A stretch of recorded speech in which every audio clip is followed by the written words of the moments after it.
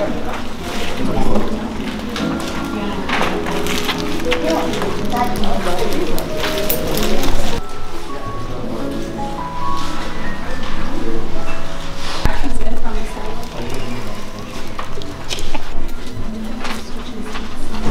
afternoon, everybody. Welcome to our first series or first session of our monthly series, Conversations with an Author.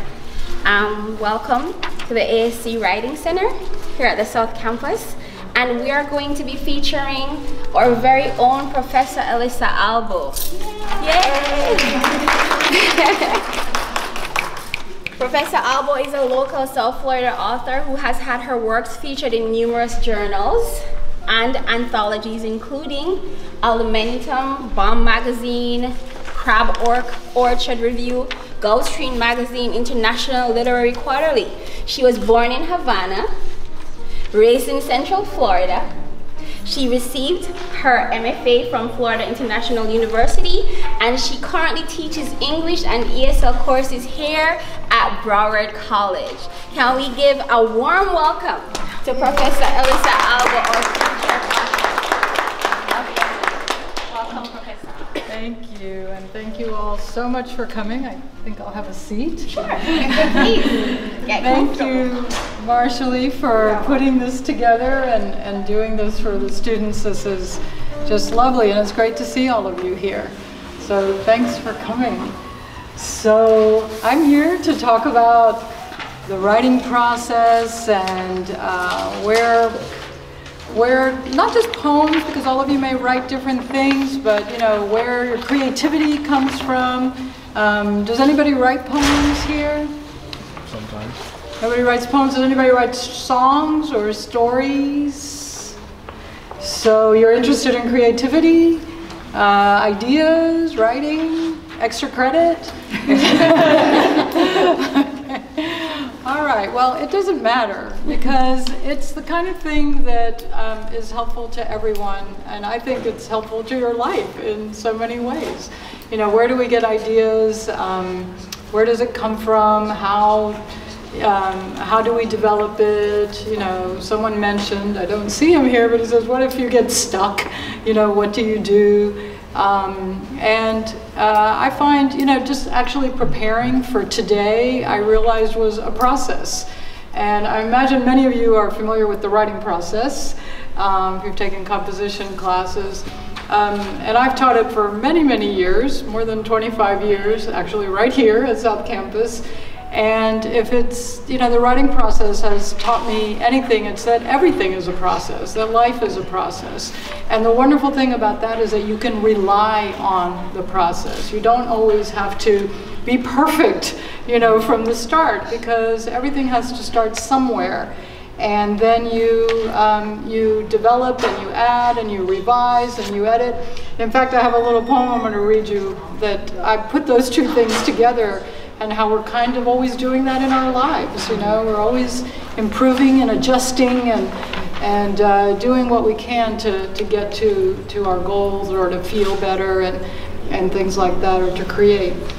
So I'm going to be covering a lot of those things. I brought a little show and tell over here also. And one of the first questions that students often ask me, and by the way, I do teach creative writing here. And again, it's good for students who, not just because you write poetry, mine is specifically poetry, but a lot of students take that who just want to improve their writing or their creativity, you know, their thought process, to be more creative. And that course definitely does that. And I am teaching one next semester, so if you're interested, let me know afterwards and I'll be happy to tell you about it. And also, even in like composition courses, you know, I always start out with certain basics. Students are always like, oh my God, what am I going to write about? You know, they feel like they don't, you know, my life is not that interesting necessarily, or I don't have material. And the first thing I tell them is, you all have material. You are all a font of material. And you have that material because first of all, you are all living, you know, and so you have these lives, you have childhoods, Your childhood, you could write about your childhood for the rest of your life. There is so much material there. Many of our students, many of you possibly are from other countries, so you've had experiences. All of the roles that you play in life. You're a student, you're possibly a parent, you're somebody's child, you may be taking care of somebody. All of those things provide material. Your memories, everything that you've done, your experiences. Many of you work also, or have had certain life experiences, and all of that is material as well. Now, how do we tap into all of that? Oh, and I'm going to add your dreams also. We all dream, and a lot of times we can get material from there as well. So all of these places, our life, our experiences, our memory, also our observations. How many of you consider yourself pretty observant? Do you watch what's going on around you, or do you kind of go through life like this? So sometimes I think a lot of people go through life with blinders on. They don't really kind of look around and like really look at things. And not just what's there, but also what's not there. A lot of times we don't ask. That's like a whole other world when you ask what is not there or what is not happening. I remember once I was driving through Miami Beach with my sister, and I said, the guy that owns that gas station has 21 children, all by the same wife. And he's like, how do you know that? I said, I talked to him. When I went there, I stopped there once, I talked to him. That's material. That's a kind of informal research that we can do. I urge you all to speak to, your parents if you have them, or your grandparents. A lot of times there's a lot of material there that if you don't ask, you are not going to find out. My dad always talked a lot about his life. My parents were immigrants, and they had to start over in this country, and my dad was a doctor, and I knew a lot about him because he would talk about it. But my mother, not a word. And one time I was writing a poem about the family and how they came over, and she happened to come over from Spain because she was born there, and from there she went to Cuba. And so I decided to ask her directly, and I said, what was it like? Because I knew she came over at 8 years old on a ship. I said, what was it like? And my mother, who's a huge reader, but like I said, doesn't really volunteer a lot of information, she said, it was like the Titanic. She said, the rich people were at the top and the rest of us were on the bottom. And I thought, wow, she speaks in metaphors, and in similes. And so she's a woman of few words, but she could tell me exactly. And with that, she gave me exactly, I understood exactly what she was saying. And then she added, it was the first time I ate white bread and marmalade. And if I hadn't asked her, I wouldn't have gotten that detail, those details. And those details, went into my poems, and they make it come alive, and they make it real, right? So how do we tap into all that? We're going to talk about some of that. Can anyone tell me how we experience the world, like physically, how we experience it? Through our senses. Through our senses, exactly. So what we see, right? But also what we hear, what we smell, what we taste, and what we touch, what we feel. If you did not experience the world through your senses, you wouldn't even know you were alive. You have to experience it through the senses. And you can develop those senses. You can make yourself more sensitive. The world is very sensual in the sense that it's full of sense experience. And again, we want to talk about how to tap into that in order to be able to describe it and detail it, but you also want to experience it. The more you experience it, the more you will be able to tap into it. And a lot of times, we look at something, but we don't really look at it, look at the texture and look at the pattern and feel it, what does it actually feel? How many of you, when was the last time you touched a tree? Long time ago. Anybody remember the last time you touched a tree? So I actually I hugged a tree recently because I have these 3 trees on my swale in front of my house, and they've just like really been growing the last couple years. And I have a thing about trees, because trees, to me, they look like bodies. They look like, you know, like arms and stretching out, and so I just love trees. I have a few tree poems. There's just something about them. And I actually decided to I was standing on the sidewalk, and I'm like, okay, my neighbors are going to think I'm crazy, but I am going to touch this tree and hug this tree. And so I could, you know, it has a really interesting surface on it that I wouldn't experience if I didn't get that close to it and touch it.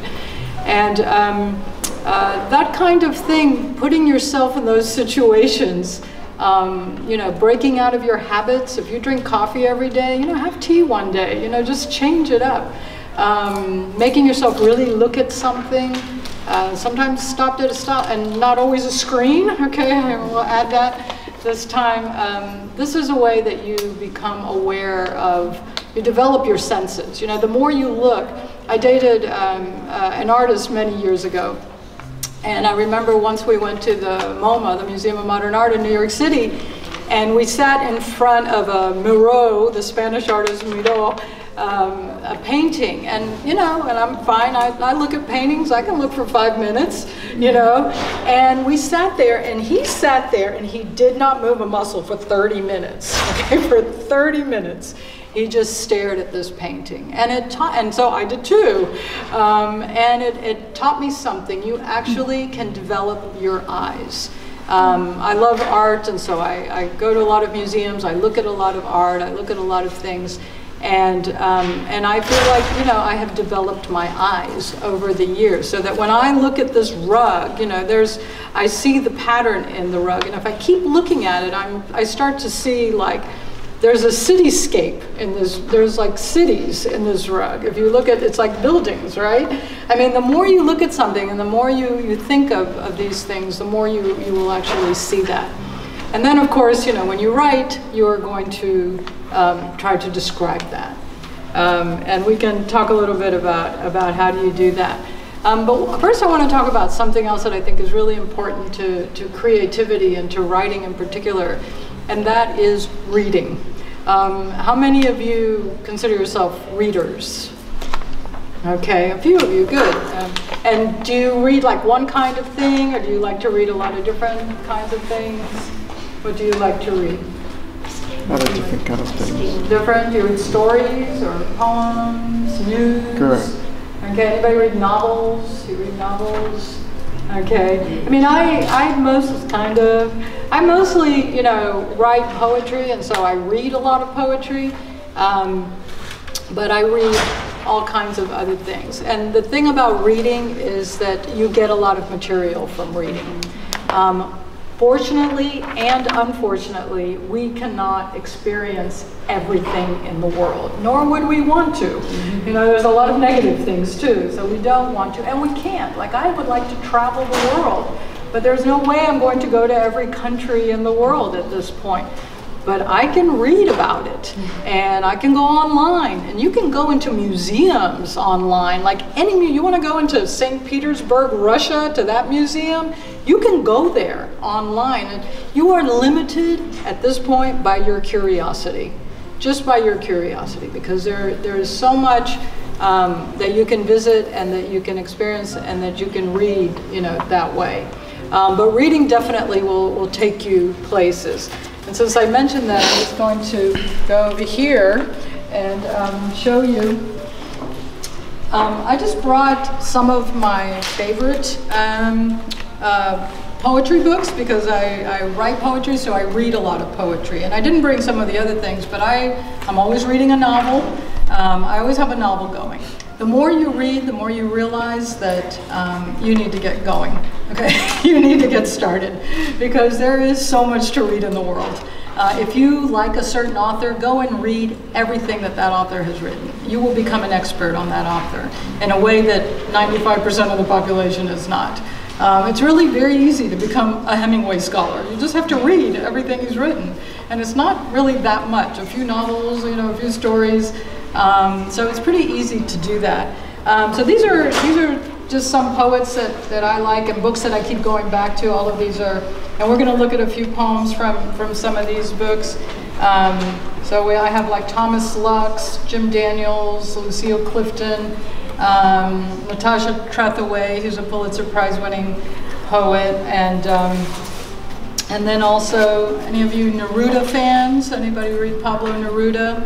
Pablo Neruda is a Nobel Prize winning poet. He was Chilean, and he is the most translated poet in the entire world because his writing is so concrete that it can be translated. And he's just a huge, even though I don't write almost anything like him, I have a couple of I call Neruda poems, but he's very lyrical. He expresses emotion. I'm very narrative. I write a lot about story. So a lot of my writing are pretty much like little stories. Some of these, this is a poet I discovered many years ago, Lee Young Lee, who's just a gorgeous, gorgeous poet. And then this is someone I discovered just recently by going to a writing workshop, Gabrielle Calvo-Caresi, and she turned me on to all kinds of things. And one of the exercises we did in her class was to take a poem of Lucille Clifton's that I already was familiar with and imitate that poem. And I may show you that as well, because that's something you can do. That's a way to get yourself to write. But she's very interesting. I don't understand her completely, but you know, that doesn't stop me from reading someone. I keep going back to them. I read it out loud. That's a way to understand it also, and I want to understand it. This is a local poet who just published this, Steve Cronin. I just went to a reading of his, actually my second reading of his. He did one in Miami, and then he did one in Fort Lauderdale this weekend.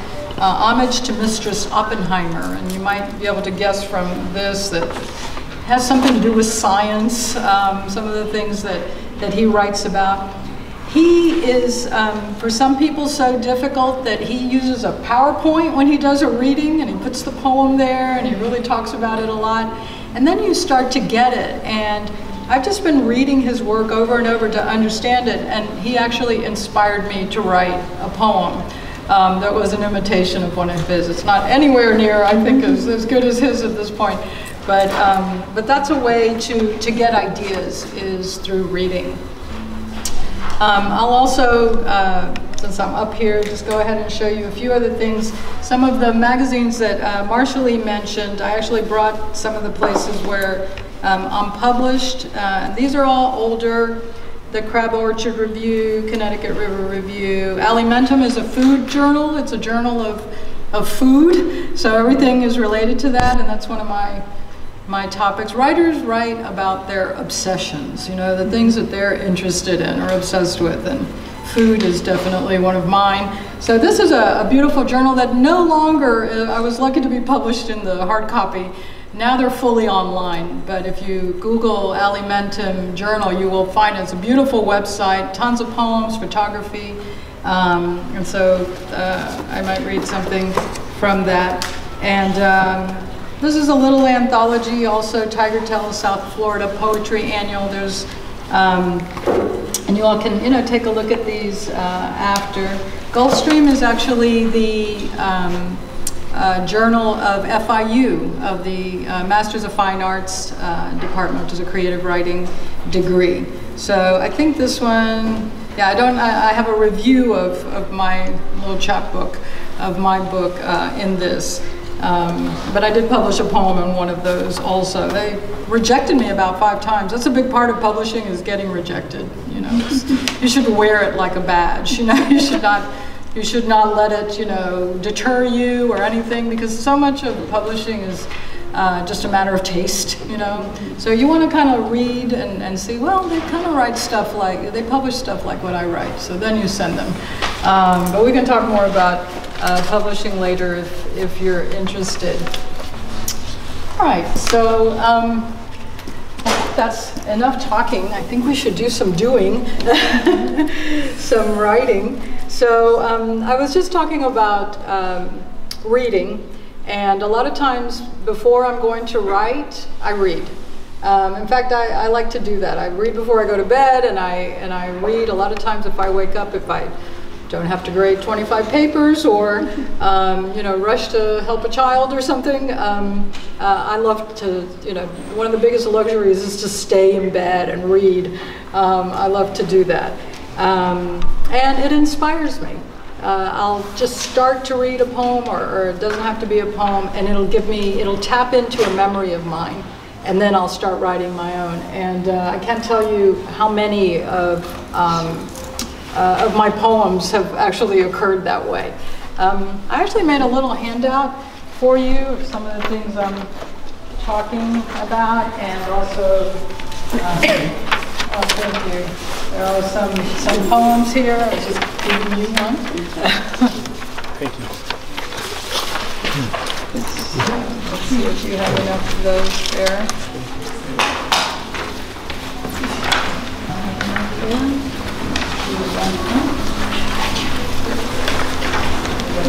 Okay.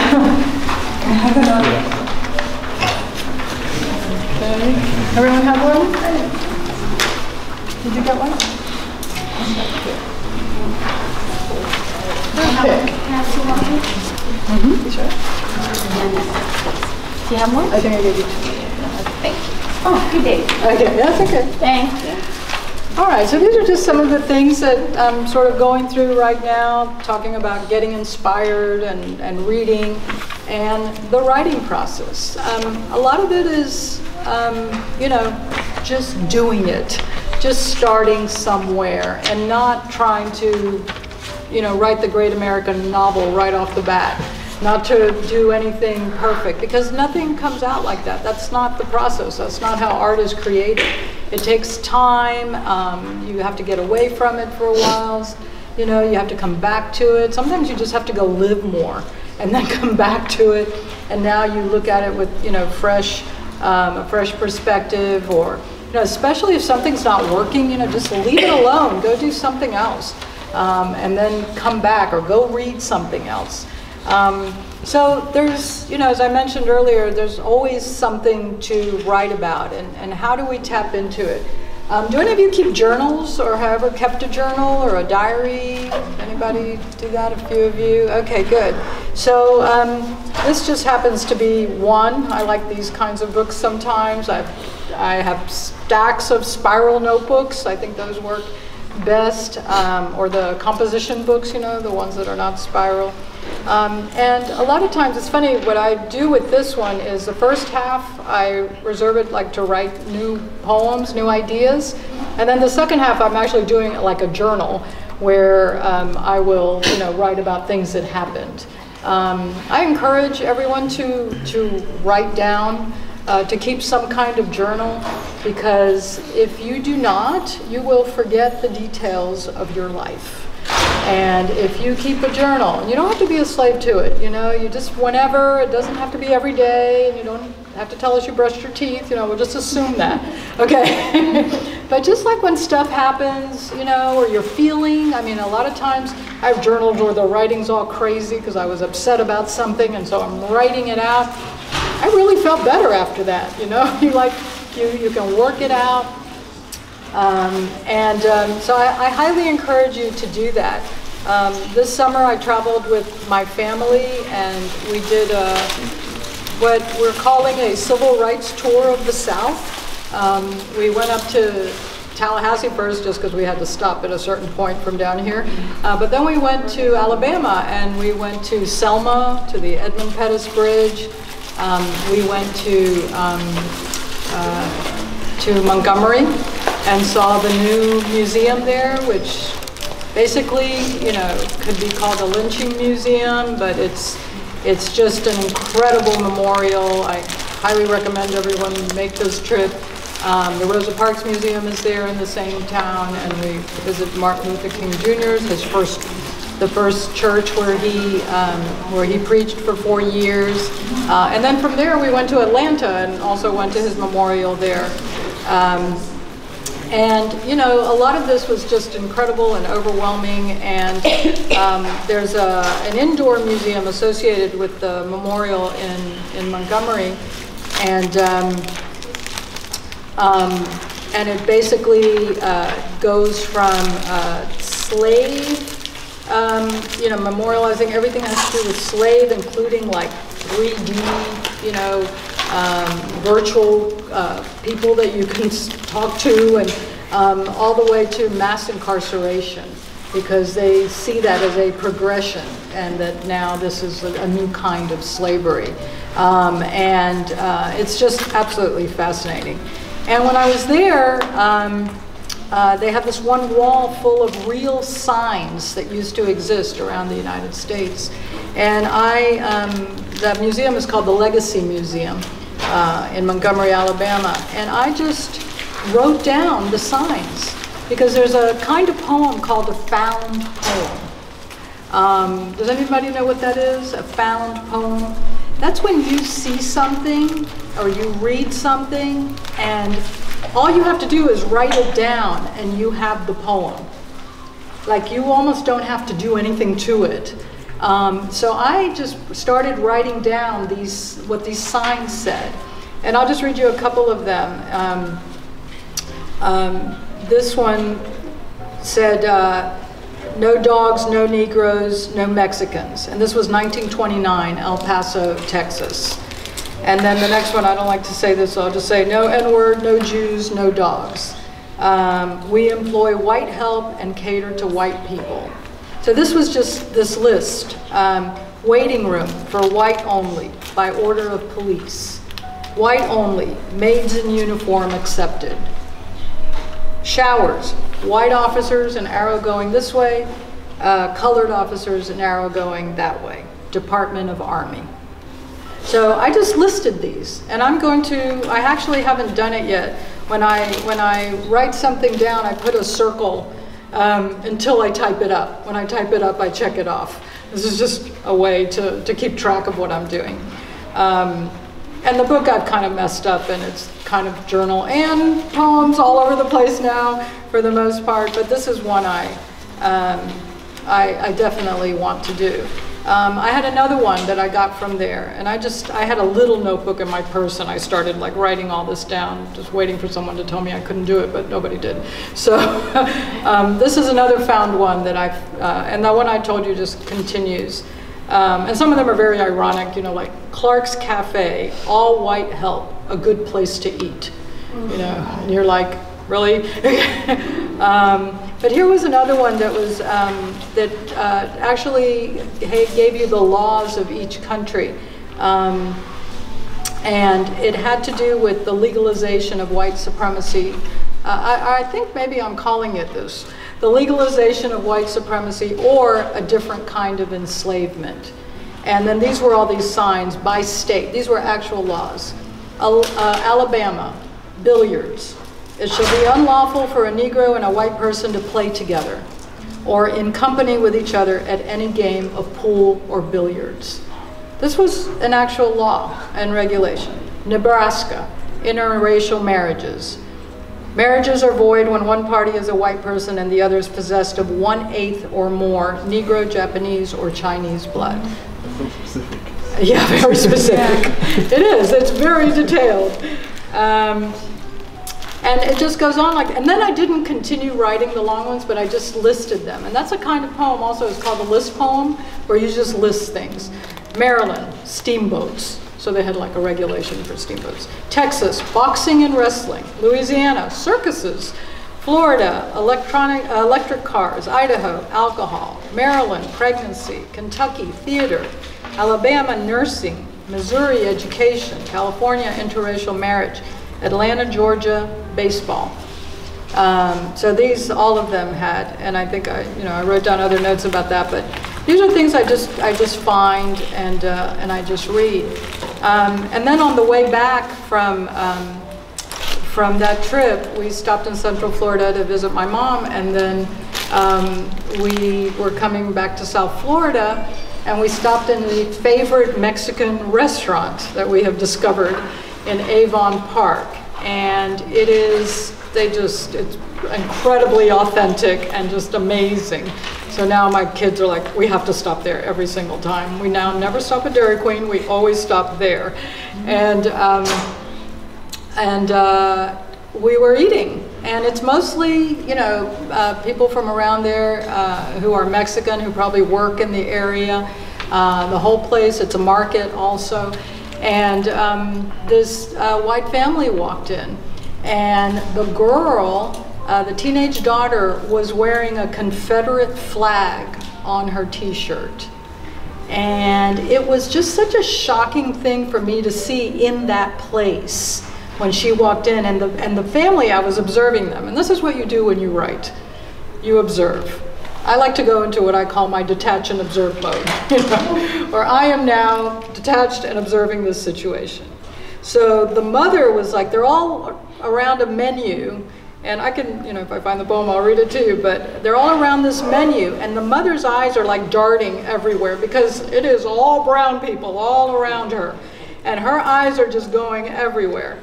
And then the father doesn't even look up. He's like a statue. He's just holding that, and the daughter, I don't know what she was doing. She was standing there because, oh, I couldn't get my eyes off her t-shirt. You know, this huge Confederate flag. It just didn't go in this place. It felt like an affront.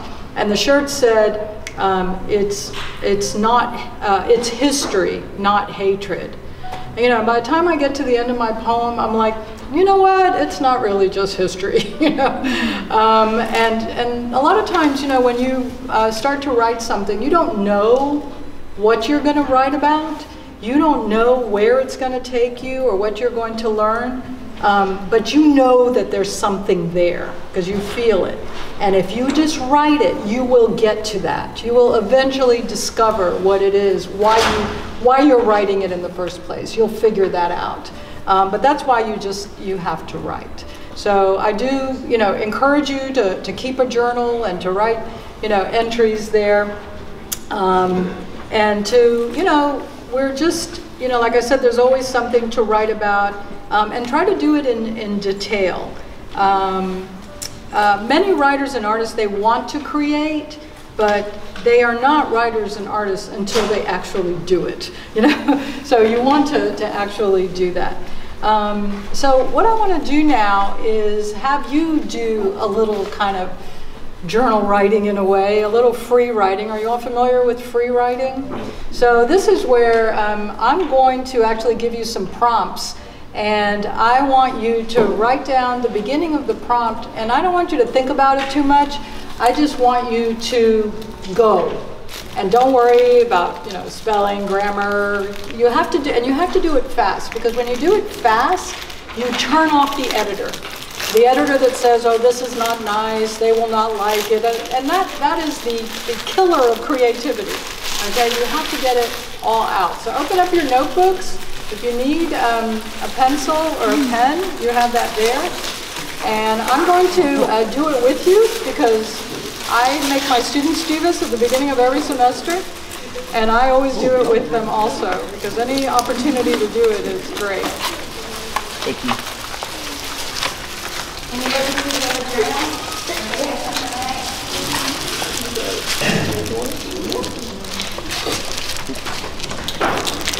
So I have a handy clock over there, so I'm going to give you a prompt, and I just want you, whatever comes into your mind, you know, just write it, You're not going to have to read it. There's no grade. So just, you know, just write. And those of you who are observing, you can do it too, you know. You can do it as well. And then, you know, I'll let you go for like a minute or so, and then I'll give you another one. And then just switch off to that. If you want to leave a couple lines, you know, and then just switch off to that one. And I'm going to do that a couple of times, okay? I'm getting rid of my thing. Is everybody ready? Yes. Okay, so I want you to write this down and then just go. I remember.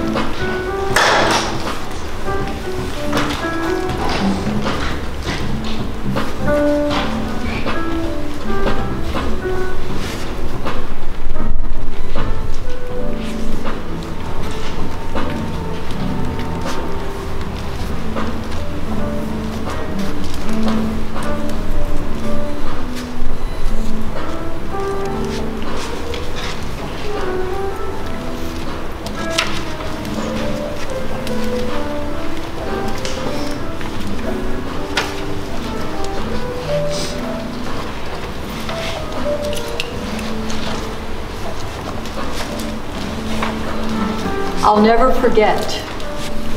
I'll never forget.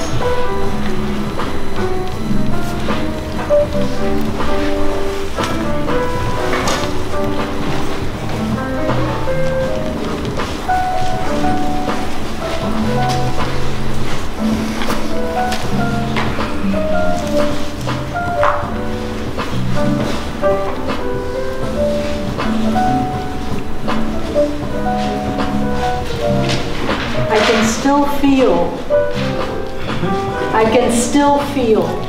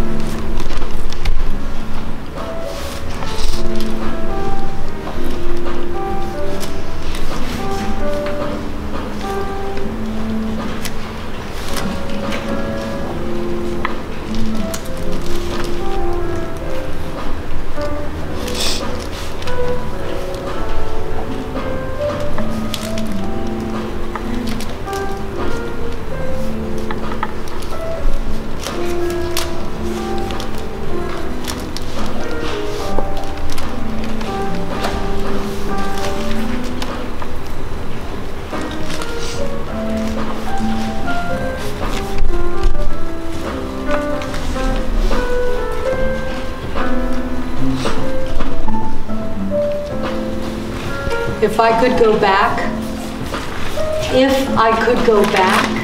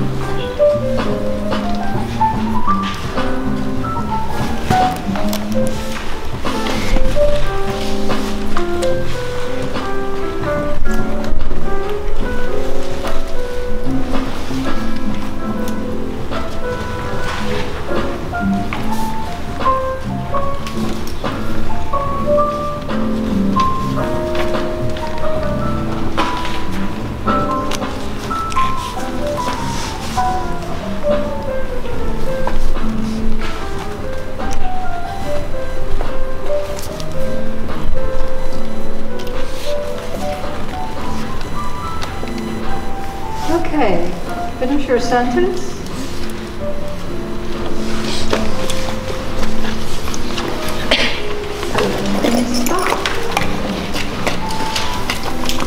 How's your hand? So that was a good 5 or 6 minutes at least. So if you do that 10 minutes a day, every day and fill up a spiral notebook every month, you will change your life. That's the subject of a book called Writing Down the Bones. Those of you who are into this, write down that name. Writing Down the Bones by Natalie Goldberg. She gives you these short little chapters with prompts just to get you writing. She studied Zen Buddhism, and she's convinced that if you write these things down every day, you empty your mind, your memory, your thoughts, that you will affect the way your life is going and your mind. So, because this is how we learn what we think and what we feel. Unwritten thought is incomplete thought. A lot of times if we don't write it down, we don't know, really. So, how many of you wrote about something that when you started to write it, you had no idea you were going to write that? Anybody? Okay. So that's really interesting. These are, when you do this and when you do it quick, you tap into your subconscious. And we have all kinds of things, worries and, you know, schedules and all kinds of things in our mind that, it's there. It might not be in the forefront, but it's there. And when you do this, you tap into that.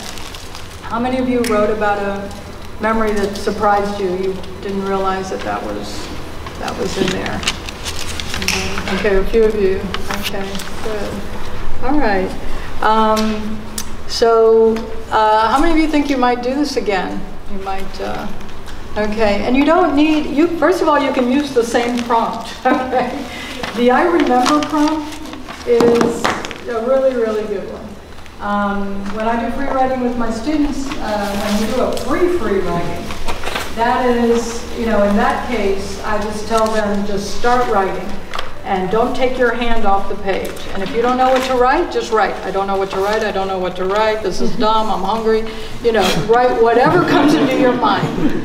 But just keep writing, and eventually they tap into something. And if it takes you, after 5 minutes, if you haven't tapped into something, you need to keep going. Like you need it, okay? You need to do that. But some of them jump right into a topic. And then other times you can do it with a prompt. Now, you know, for something creative, one of the things I've mentioned is that when you read, you get ideas. A lot of times I just read the first line of a poem, and it taps into a memory, and then I just go. My poems don't come out like poems, you know, they come out basically like almost like a free writing. I mean, I'm doing them, you know, margin to margin, but, you know, when I type it up, it's going to look different. And then that's when I'll, you know, I might play with the line breaks or with something like that. I just was going to try to find you an example somewhere. But they're real messy. When I have a line through it, that means I've already typed it up. Like it's done. But I go back and I actually rewrite them again. There's something that happens when you write by hand. Very few creative writers begin on the computer. They do it by hand because there's something creatively that happens to your mind when you do it by hand. And so I find I will do it, I like to rewrite it by hand a few times. And then I get to a point where I need to see it typed up. I want to see it typed up. And you know, we're lucky in this day and age, I can play with the line lengths, with the forms, all kinds of things, because it's so easy. You know, when people were doing it on typewriters, it was a lot more work. But it's very easy to revise and all that. And then I print it out. And from that printout, and that I can show you also, I'll print it out, and then I will revise on the printout.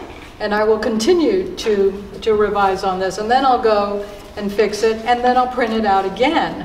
And eventually I staple like a whole bunch of revisions if I want to keep them, because you know, I'm just continually revising.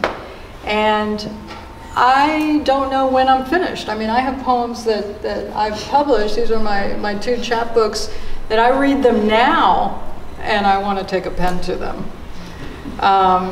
There's a famous writer, I think it was Valerie, actually, not Voltaire, one of those with a V, a French writer, said that a poem is never finished. It had to be Valerie, because Voltaire was a philosopher, not necessarily a poet. So Paul Valery, a poem is never finished, only abandoned.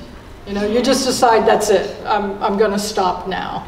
But you know, over the years, I've been developing my editing eye more and more. So a lot of editing is really cutting, and I'll see, oh, I don't need that, I don't need that, I don't need that, and I learn that every day. So I'm always wanting to revise.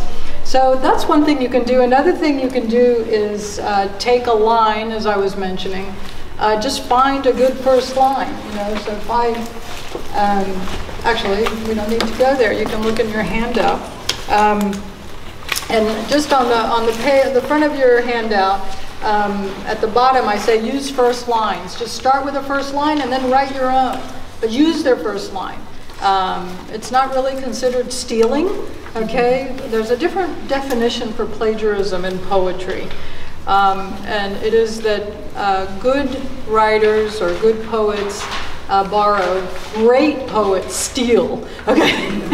Because it's considered an homage. Like when I borrow, like there's a poet that I borrowed the rhythm of this one line of hers in 3 different poems. It's not exactly her line, but I've actually taken the rhythm of her line, and even the grammar in a way. And when other people read that, if they know her, they know that's what I'm doing. So I've already sort of, you know, done my works cited on that just by using it. So a lot of times, another thing to do is to imitate, completely imitate a poem. So if you look at the next page, the next few pages that you have here in the handout, I gave you a Natasha Trethewey poem, and also a Lucille Clifton poem, and then a Lee Young Lee one. Let's look at the Lucille Clifton one for a moment. It was a dream, just a short little poem. Andrea, would you like a handout? Is there do that? So I love Lucille Clifton. She, you know, there's so many writers that I want to do what they do, but I don't. They're completely different. Just from looking at her poem, what's something that seems unique to her that's different from the way you usually see writing? There's something that's not standard there. She does not capitalize anything. Yeah. Yeah. And what did you say? Lowercase. Lowercase, that's right. She just doesn't capitalize, and that's it. There are a couple poets who are famous for that, but that's what she did. So notice this poem, It Was a Dream. Would someone like to read this for us? I've been talking a lot. You can hear someone else's voice. Anyone? It was a dream in which my greater self was up before me, accusing me of my life with her extra finger, willing in a jar of weight. Oh, what my day had come to. What? I played with her. Could I do? Oh, what could I have done? And she twisted her wild hair and sparkled her wild eyes and screamed as long as I could hear her. This. Okay, very good. Thank you. Sometimes I have several students read it so that we can really understand it. And since this one's short, let's do someone else read it for us. Okay, thanks. In which my greatest self rose up before me. Okay, now you have to start with this one. You have to start with the title. Oh, okay. Because the title is the first line of the poem in this case. And that's something poets do. Okay. It was a dream, in which my greatest self rose up before me, accusing me of my life with her extra finger, whirling in a jeer of rage at what my days had to come. What, I plead with her, I could do, or what could I have done? And she twisted her wild hair and sparkled her wild eyes, and screamed as long as I could hear her, this. Okay. So if you look at this poem, I can imagine, and I don't know if we have time to do this, but one thing, I'm going to have you take this home with you and do it, is to write a poem using her title and her first line, and maybe even her title, which is the first line, but also the first line of the poem. It was a dream in which my greater self, just that idea, what is our greater self? I don't know, but your greater self did what? That's like a great prompt for you, a great beginning of something. What happened? What did your greater self do? And if you want, you can make the poem this long. A true imitation would make it the same length, more or less the same length lines, even that one word line, that ending, you know, you could steal that if you want. But the rest of it would be you, would be something about you. It was a dream in which my greater self did what? What do you want to say about that, you know? I mean, I know, you know, I'm the kind of person every day I want to do better, be better. What's my greater self, you know, rising up to accuse me of in this case? Or it could be doing something completely different than that. But this is a poem that's a really good prompt. Go to the last page. Or does anybody have any thoughts or questions about that? Go to the last page to Lee Young Lee. I love you, Lee Young Lee. A lot of him is narrative, even though over the years he's turning less narrative. But this one's pretty narrative, but he also does some really interesting things here. And just the idea of the gift. What is a gift in this poem? And once you read it and you realize what the gift was, then that's something else that you could imitate as well. So I'm going to read this one to you. The gift. To pull the metal splinter from my palm, my father recited a story in a low voice. I watched his lovely face and not the blade. Before the story ended, he'd removed the iron sliver I thought I'd die from. I can't remember the tale, but hear his voice still. A well of dark water, a prayer. And I recall his hands, 2 measures of tenderness he laid against my face, the flames of discipline he raised above my head. Had you entered that afternoon, you would have thought you saw a man planting something in a boy's palm, a silver tear, a tiny flame. Had you followed that boy, you would have arrived here, where I bend over my wife's right hand. Look how I shave her thumbnail down so carefully she feels no pain. Watch as I lift the splinter out. I was 7 when my father took my hand like this, and I did not hold that shard between my fingers and think, metal that will bury me, christen it little assassin, or going deep for my heart. And I did not lift up my wound and cry, death visited here. I did what a child does when he's given something to keep. I kissed my father. I love this poem. I love what it does. And this is something that you can do as well. He starts with a memory, right? Something that happened when he was 7. And then look in that third stanza, the very middle of the poem. What he does there, how he goes into something else. That's something you could do there also at a certain point. Had you entered that afternoon, had you been there at that memory, you might have thought this or you might have thought that. And then he brings it to the present. Look how I shave her thumbnail. He's also doing something for his wife in this case. And then he goes back at the end to the memory. So we have a kind of frame that goes back from the beginning to the end. You know when you're watching a movie and they play a certain music at the beginning, or they show a certain scene, and then when you see it again at the end, or you hear that music, you know it's the end? That's called a frame.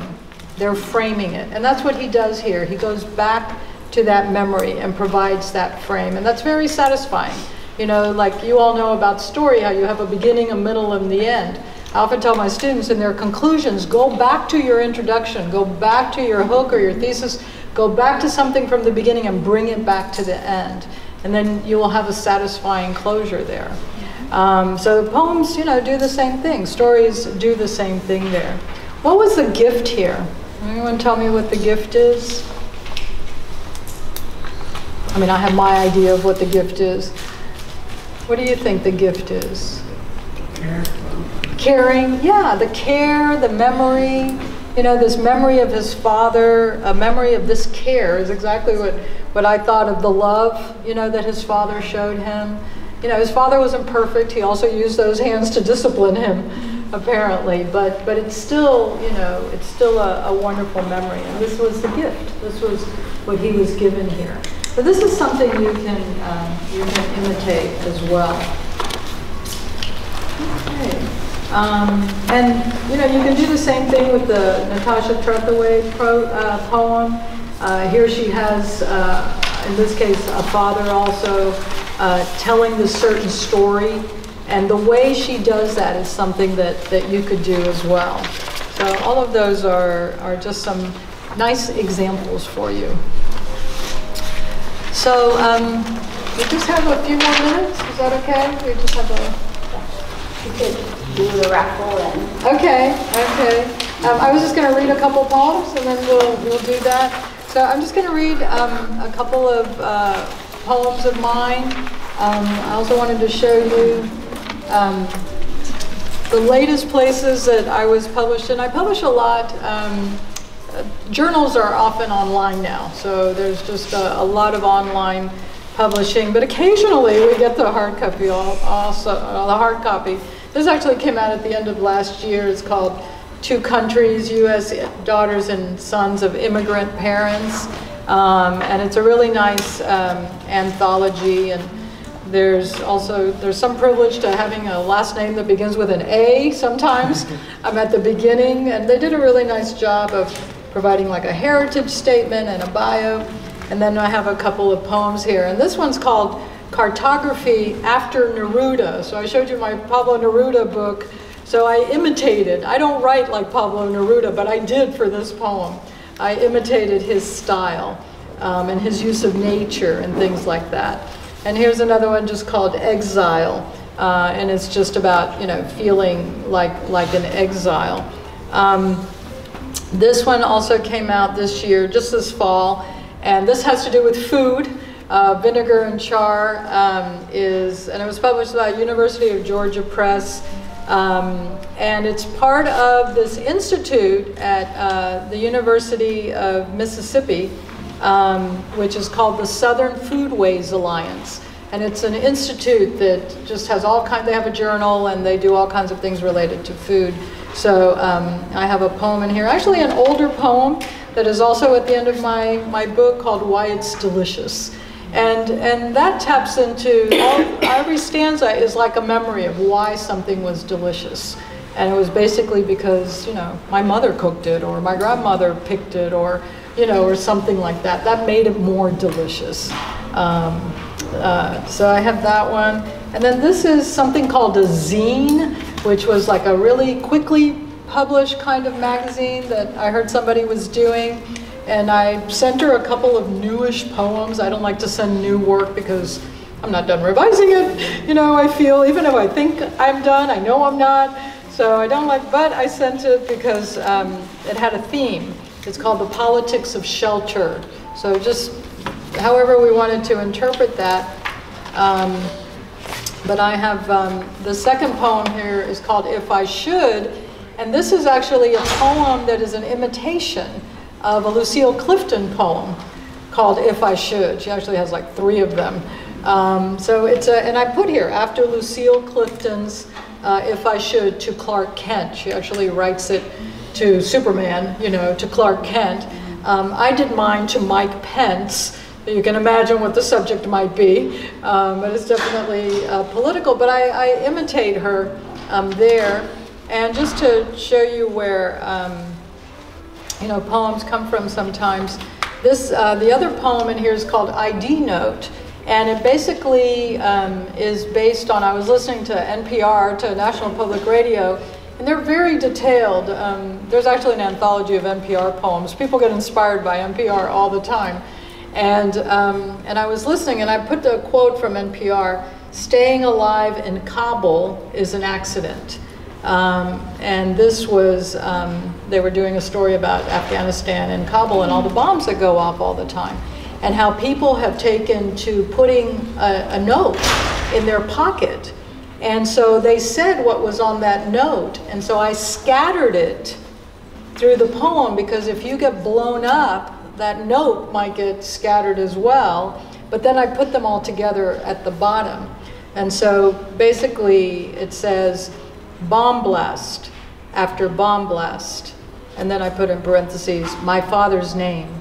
Men have taken to placing a folded phone number, piece of white paper, a small white paper, an address in a pocket.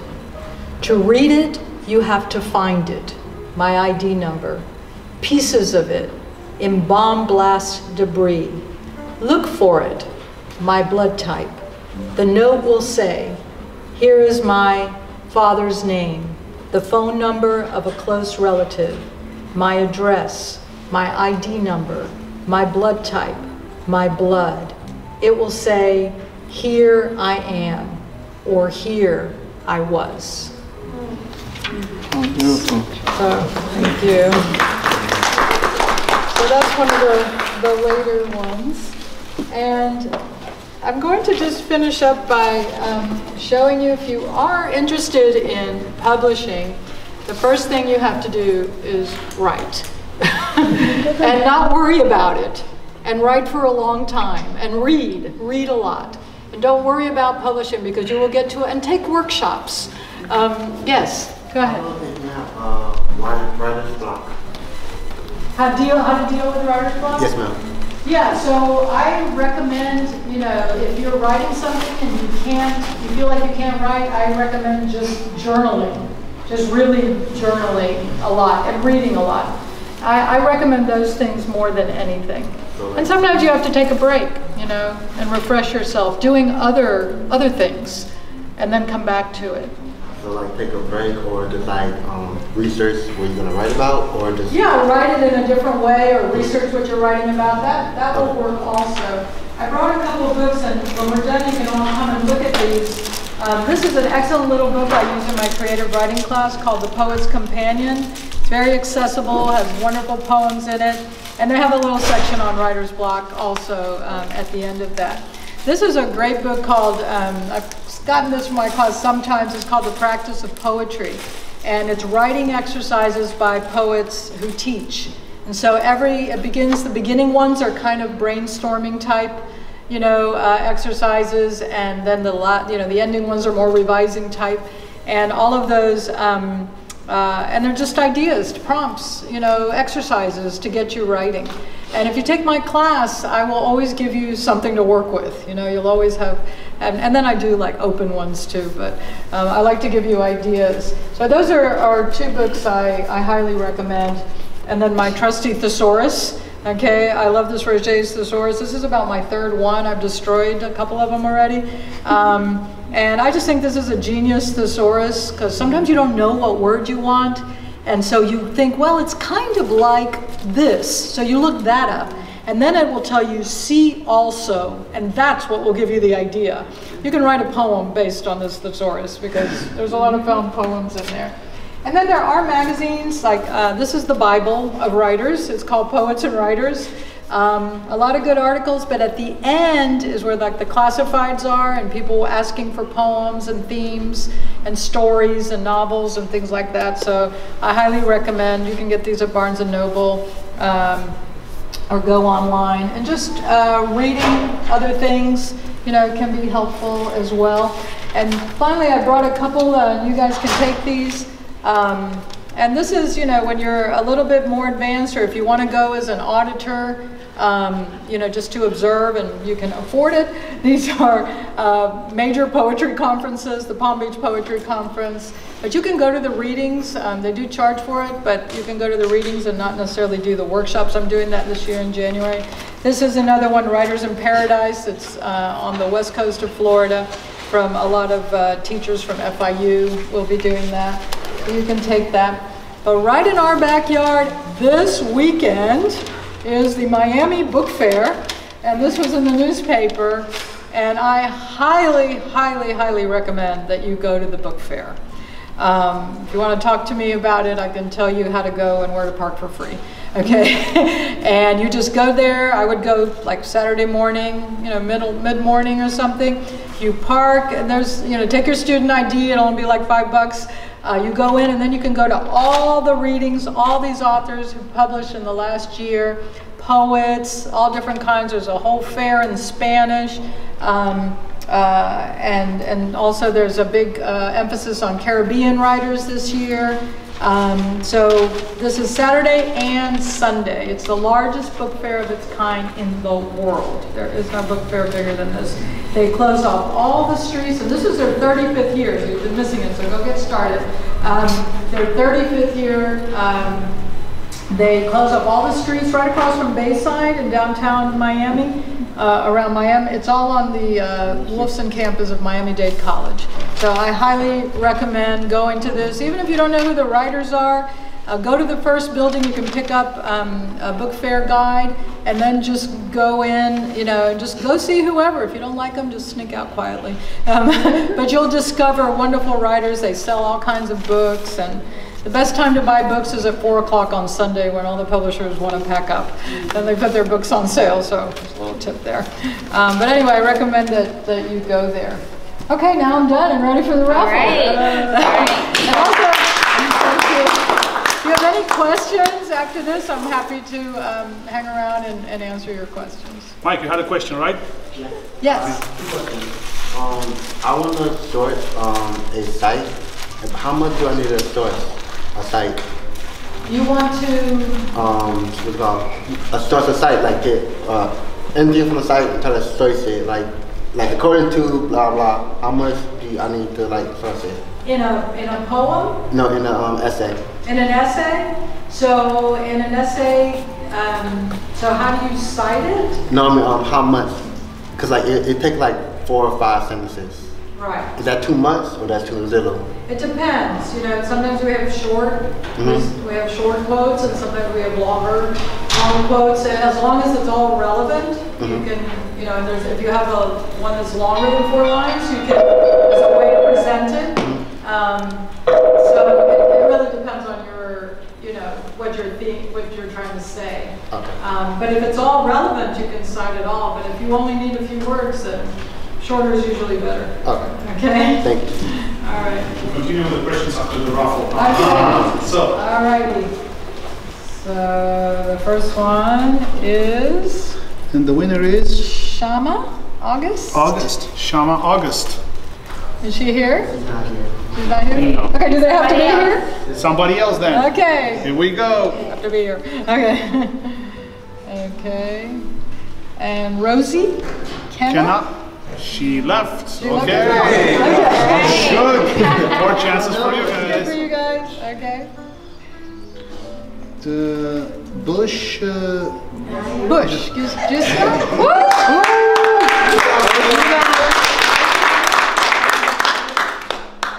I have 2 chapbooks, and this one, Passage to America, is kind of my family immigrant story mostly. A lot of narratives, and this includes narratives too, but these are more elegies. These are poems that I collected. I realized at one point that I had a lot of poems. Actually, I have enough for a full collection. This is called a chapbook when it's a smaller, under 40 pages. But these are when you write because somebody has died, and so you write about it, and it's personal, but it's also public. Like when I read about something in the Miami Herald, I write about it. Like I keep writing about those poor little children that keep getting suffocated in cars. You know, I can't stand that. Every time I read that, I go crazy. So I have a poem called Hot Cars. Yeah. So which one do you want? That's one. The green one, okay. And this is to come afterwards for a signature. Ah, okay. And Alright, so, do this, okay. and the winner is Michael E. yeah. Okay. Which one would you like, Michael? I think this one. Okay. Michael, come back afterwards for the signature. Here you go. Good job. Suspense, suspense. Okay. She Wenlan? She? Yeah.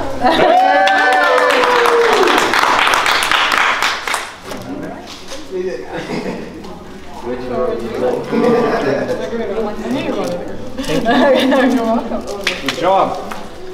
Last one. And the let's last see. one. Drum roll.